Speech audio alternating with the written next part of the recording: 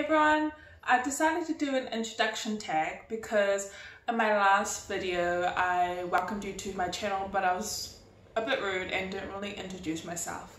And I'm sure people were like, what's her accent? Why is her hair frizzy? Why can I hear birds chirping in the background? So all of that will be explained right now with my introduction tag. Olo Ngoa, or Amy, aka Samoan Scientist. My name is Amy, and also known as Samoan Scientist. Ole nu'u o lo'o tina moni o Sababali'i. Ole nu'u o lo'o tama moni o Manono. My real mum is from the village Sababali'i, which is on the big island called Savaii in Samoa. And then my dad, he's from an island called Manono, and it's really small. Like, there are no roads on it, and you can walk around it, I think, in about like an hour. Ole nu'u o lo'o tina Nusila. Ole nu'u o lo'o tama Nusila. And then my other parents, my adopted parents, are from New Zealand. So from birth, I was adopted into a New Zealand family, Balangi family. And I was raised the New Zealand way. So I strongly identify as Samoan, and also I strongly identify as New Zealand. I want to take it back and explain a bit about my schooling, because that really shaped me and developed me and brought me to where I am today.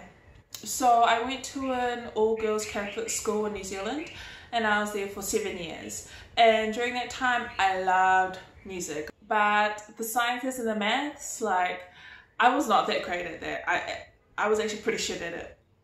But don't get me wrong, you know, I was a really hard-working student. I did my homework. I was respectful in class. I was quiet, you know, one of those students that sat at the back and didn't put their hand up because they didn't want to ask questions because I think they might be dumb.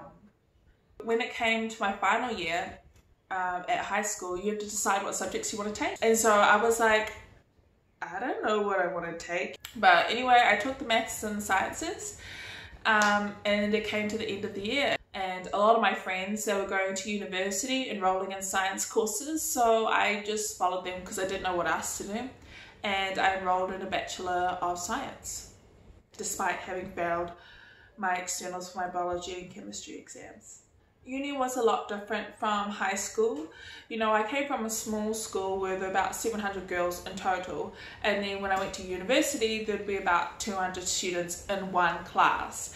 And on top of that, I was studying science, stuff that I was not good at, so I mean, I didn't make it easy on myself.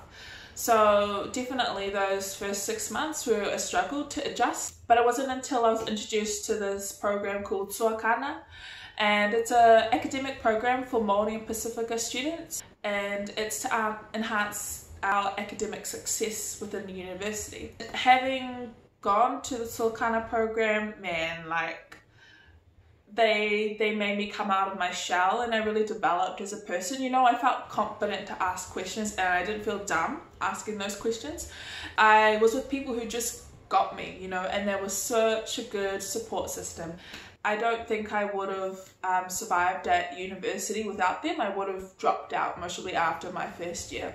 Basically, the rest is history. You know, they helped me complete my bachelor's, which is 3 years, my postgraduate, which was a year, and also my master's, which was 1 year.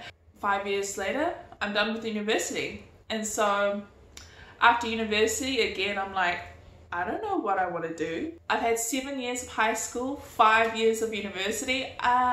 Girl, I think it's time for a break. She needs a break. She's like, no more. So for a while, I went back to music, and I did some tutoring with some awesome kids, teaching them how to play violins, cellos, violas. After that, I felt the time was right, you know, I just felt ready to go back and work in science. So during my development in Suakana, there was a big awareness of the lack of Māori and PI in science, and particularly in biological science. So like during my bachelor's, there were quite a lot of us. I'd say about 20 out of 200 or maybe more, 500 biological students. So 20 Māori and PI students, which was quite a lot. And then by the time I got to my master's, it was really only myself and my Māori friend who had graduated with a master's in biological science. So it is very important to me that I'm in an area of contributing to and learning from Māori and PI. So with that intention, I wanted to work in Samoa because that's where I'm from, and that's why I'm now working as a plant and post-harvest scientist in Samoa. That's something that I would never ever thought that I would be doing. And so that's why I started this channel for you guys, because I want to take you along my journey, show you things and be like, wow, that's so cool, or like, wow, I want to know more about this, you know, can you break that down for us? Thank you for letting me speak and listening to me speak, and I will see you in the next video.